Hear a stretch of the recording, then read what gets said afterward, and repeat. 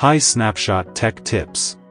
I am unable to save BitLocker Recovery Key directly to the encrypted BitLocker drive. I am upset right now. Please show me thanks. No worries, I will show you. Before you do anything, you must turn on BitLocker USB Drive E, and then we can continue to talk. Next you will create a BitLocker password for this USB Drive E.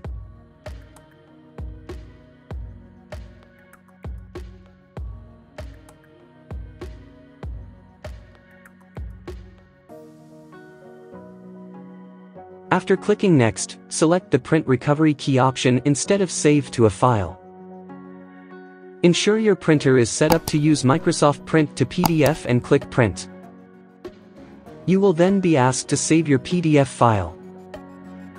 You can name it anything you wish, but in this tutorial video, we named BitLocker Key. Then you can choose anywhere to save it, but this time we will save it on desktop.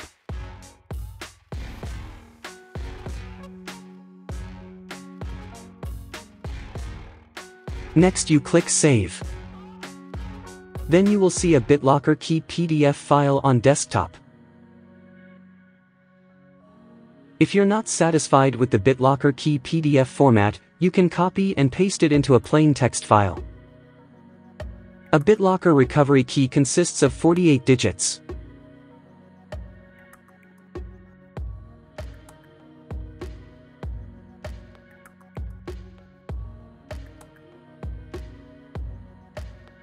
Let's forget about Save to a file and click Next. Click on Radio button to select Encrypt Use Disk Space Only, then click Next. I prefer compatible mode. Click Start Encrypting. Once the encryption of Drive E is complete, a padlock icon will appear, indicating that your drive is now BitLocker protected. Save to a file or print the recovery key. While they seem similar, printing the recovery key offers more flexibility in terms of storage location.